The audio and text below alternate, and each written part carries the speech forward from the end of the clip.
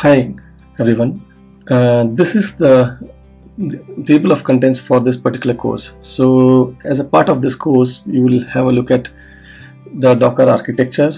You will also have an understanding of namespaces and C groups by the end of this course. You will also have some little more understanding on the PID namespace, network namespace and mount namespace in particular. You will also have a decently good understanding of the Docker Union file system and how the image layers are actually structured.